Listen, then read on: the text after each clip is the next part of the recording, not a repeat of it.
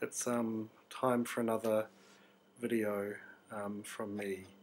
In the background here, which might be flickering a little bit, but you know, there it is, is a documentary called The Atomic Cafe, and it's the story of atomic weapons and warfare since Hiroshima at the end of World War II.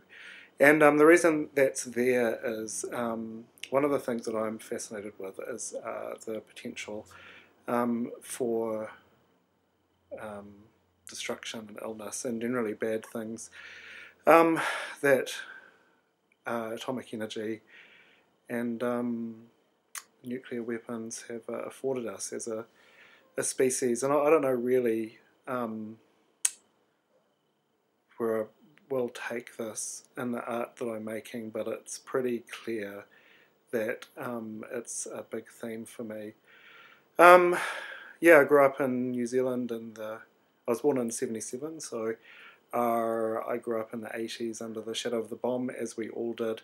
And you know, I've talked to people who are kind of a generation ahead, and they remember the kind of duck and cover. I've got one friend from the States who remembers the duck and cover pussycat. This is Sophie. Duck and cover drills. You know, in the 50s and 60s. So, growing up in New Zealand during that time, we were, as a nation, opposed to atomic weapons, and we had a very bold leader called David Lange, who declared New Zealand a nuclear-free zone, and we got in some trouble with that internationally, and some French terrorists came over and put a bomb on a ship that was going to go and protest nuclear testing in the Pacific, and that ship was called the Rainbow Warrior, and they blew a big hole in it, and that was you know, that was I don't know, it was kind of a, you know, a thing that happened when I was a kid, and it's kind of stuck in my memory.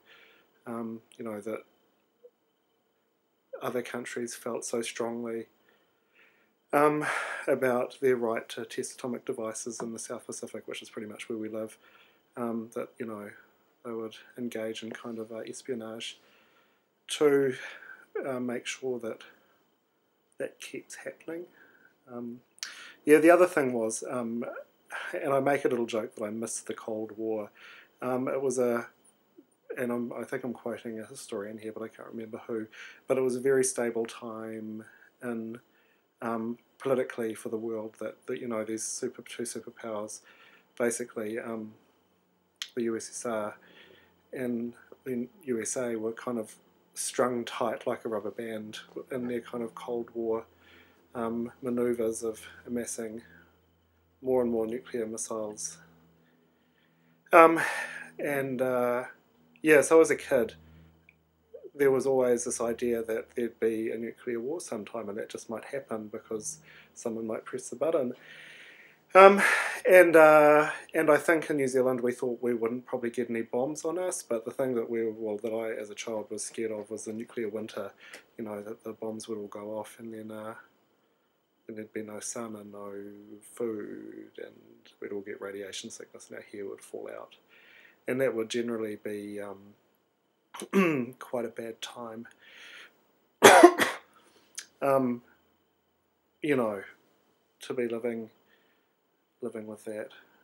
Yeah, so I'm clearly a bit vague. I stayed up way too late last night. In my day job, I've got a big project on, and I'm kind of racing to meet a deadline. And, you know, we're going to make it, but I'm just kind of a little bit sleepy today, and I was lying in bed thinking, oh, I haven't, you know, recorded my video diary for a while, and that's an important part of my process as an artist and stuff.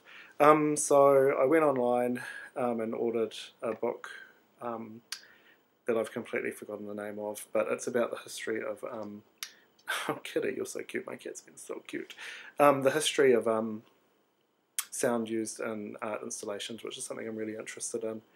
Anyway, I've tweeted the link to that, so you can go and look at it, and it's on my Tumblr roll as well, which is down the right hand side of my website.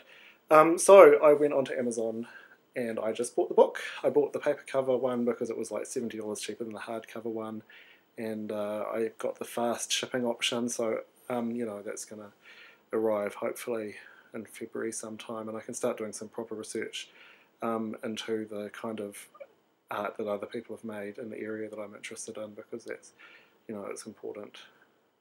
It's important, otherwise I might just make a fool of myself and do some thing that someone else did kind of 5 years ago and not even reference it, and other people will be like, oh yeah, and I'll be like, whoa, I didn't do any research. So that's kind of happening, and what I think will happen with this video diary is I'll end up talking about what I've read most recently and my reactions to it, but I'm not quite there yet. And I want a book as well, because the internet's a bit, can be a bit of a hard way to do research if you're kind of just beginning, because there's so much information. In a book, it's kind of some smart people have kind of gathered the information, and then, you know, then I'll have a basis to kind of branch out from there. So I was lying in bed thinking,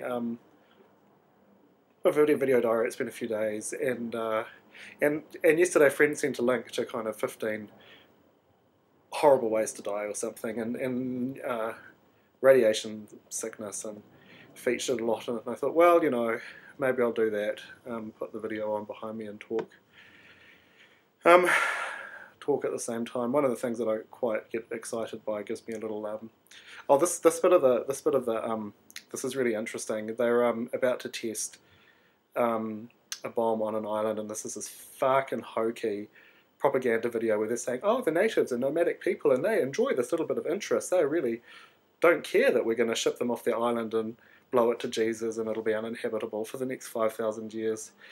Yeah, it's pretty troubling stuff, really.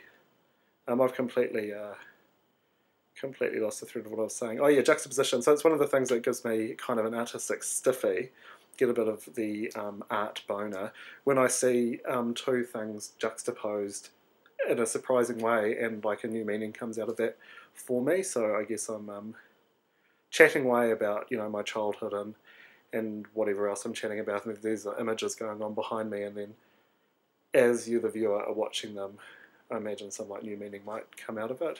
And like there's lots of research into how good our brains are at finding patterns in things, even if there really aren't any patterns. Oh look, they've blown up. That's the island where they used to live. It's it's not there anymore, and they're doing that in the South Pacific, and I kind of live in the South Pacific, so that yeah, we weren't really that keen on it. In the 80s, we weren't that keen on that happening where we lived.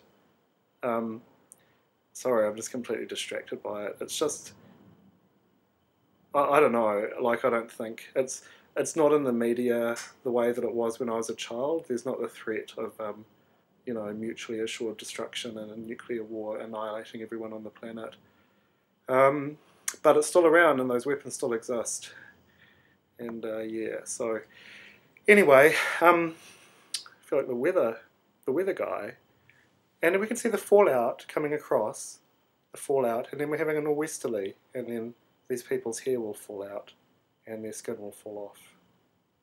Yeah, it's kind of macabre, isn't it? Hey, so yeah, that kind of thing of like putting two things together, or more than two things together, and then it's discovering a new meaning as a result of that. It's something that I'm quite interested in. Anyway, we've kind of seemed to have almost time is up. Hopefully this has at least tickled some of your neurons a little bit. Made you chuckle, I don't know. I'm not really on form today. Anyway, so this is Rodgers remembering to use his pseudonym and stay in character when he's recording, not like the other day when I said my real name, which is not Rodgers, but I am Rodgers. Bye.